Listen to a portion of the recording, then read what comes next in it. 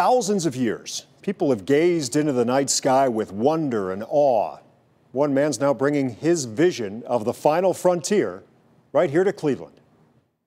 Christopher Curtis had a simple idea. The genesis of the design came from two scrap pieces of glass that a glass artist had abandoned, and I started putting them together, and gee, they fit together. Those pieces then became Curtis's inspiration for that place in the stars. It's unique in this way. Rarely does an artist have the capability with the truck and crane, or the time, or the patron who can tolerate it either. For the last 2 years, Curtis and an arts patron from Tulsa, Oklahoma, teamed up to design the piece. Now, it's going on a 1,500-mile tour. Well, a lot of people ask me, like, what were you thinking?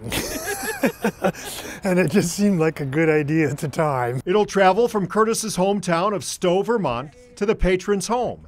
And Cleveland was always a place he wanted it to be. My perception of Cleveland, it is an unknown jewel of the intellectual world, including the art world. And if you look at Wade Oval, here's the proof. Fantastic world-class museums and a beautiful setting, and the pride of the citizens is really evident here. Looks good, right? That sculpture's on display right now on the Wade Oval stage in University Circle.